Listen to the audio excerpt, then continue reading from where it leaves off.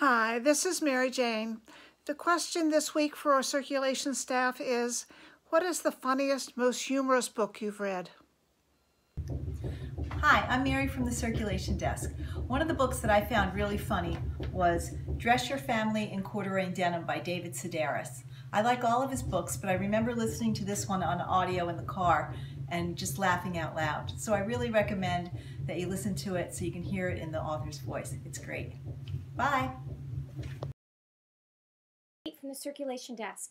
The funniest book I've ever read probably would be Tina Fey's memoir, Bossy Pants. It was released in 2011. Tina Fey's a local girl, grew up in Upper Darby.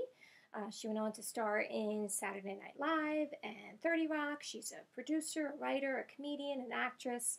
It's a great memoir. It's got a lot of funny points in it. It just talks about her life growing up and also how she kind of broke into show business as well as being a comedian. So I think you'll enjoy it.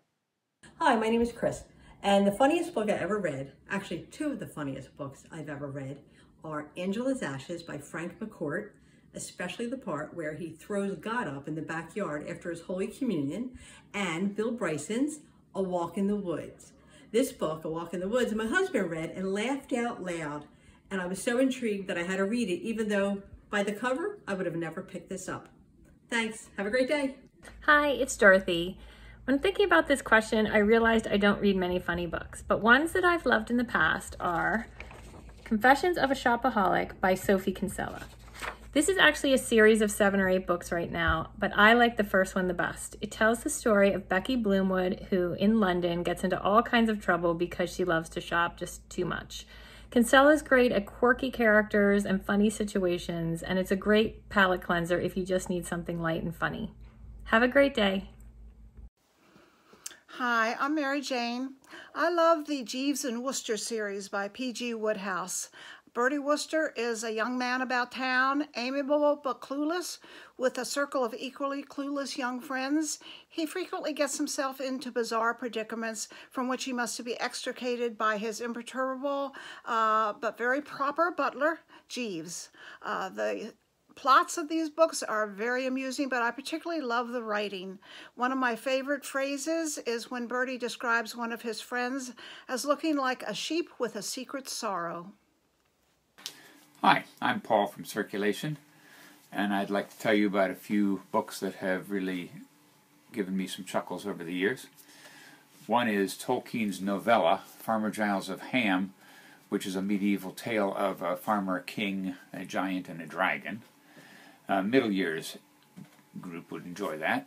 At school, I love to read to my young kids Betty Bunny Loves Chocolate Cake by Mike Kaplan. And if you really want to entertain kids with a book, you have to read The Book with No Pictures by B.J. Novak, but you have to read it with great gusto. And if you're an adult and just want to read an adult book, for sheer ridiculousness, read Lunatics by Dave Barry and Frank Zweibel. That's my suggestion.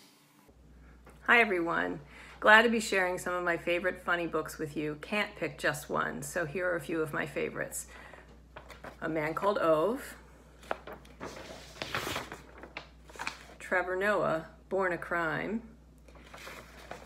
Bossy Pants by Tina Fey, and really anything by Bill Bryson. He's a great humorist, nonfiction writer, and this is A Walk in the Woods, but he's got a lot of great ones. So many great funny books out there, and something that we could probably all use a little bit of right now is some humor in our lives. So enjoy. Hope you can find them.